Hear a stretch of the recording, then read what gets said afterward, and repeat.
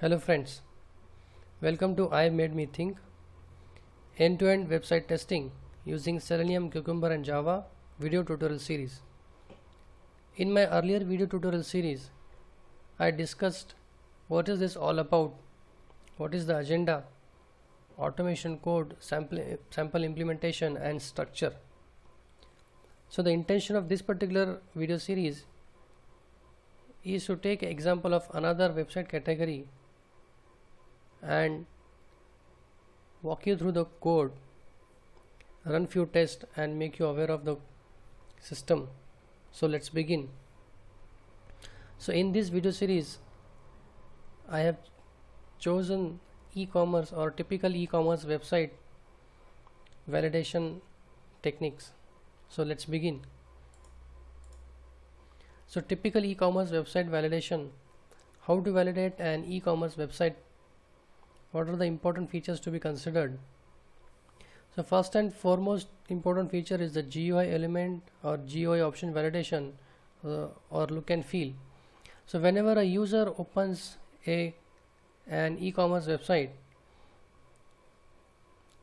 it is the GUI options or the elements which plays an important role, because of which the user feels to get connected with the website at the first and can become a repeat customer.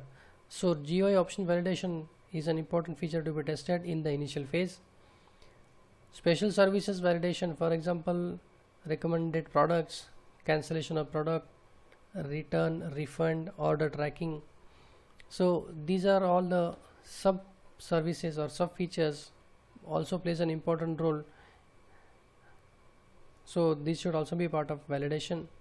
End-to-end scenario validation, for example, resultant screen searching, sorting, grouping. So not only user browses a particular product but also adds it to the cart, purchases it using payment service and tracks the order until it reaches the customer's hand. So this is all end-to-end scenario which should be part of website validation, e-commerce website validation.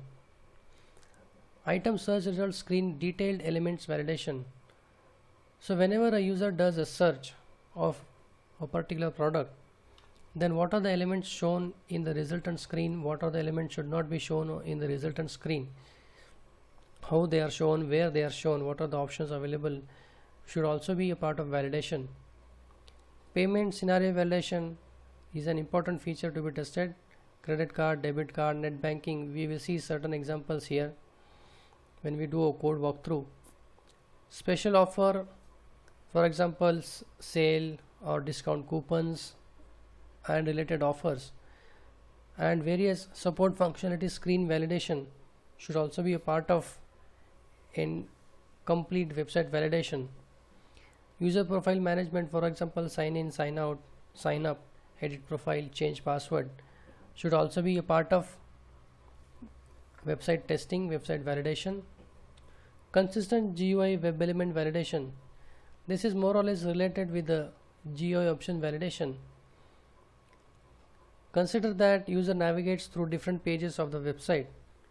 So certain items remains constant, for example, the company logo, the main menu or the title bar, the bottom menu itinerary, bottom menu items. So those should also be tested as a part of consistency. So this is all about typical e-commerce website functionality validation.